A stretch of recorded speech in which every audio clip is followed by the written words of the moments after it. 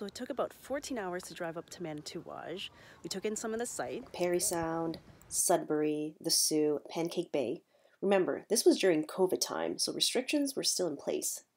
When we got to the town, we tried to see as much as possible. It didn't take very long. Like, if you blink, you will miss it all. Reminds me of Schitt's Creek for sure.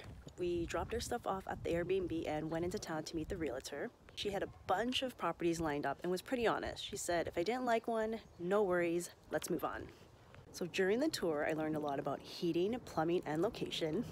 Some properties were good, some properties were bad. I would recommend doing research and not driving 14 hours to a town you knew nothing about, but that's why I brought my backup. My mother, my cousin, who is a real estate investor, and my niece to be my extra eyes and ears. Because to be honest, my background in design, yes, I have several degrees in design, allows me to kind of see past what is there and see the potential.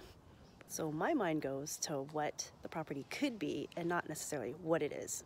After we saw all the homes, we all kind of sat down and started evaluating the different properties, and the one that won our hearts was what we called the Grandma House.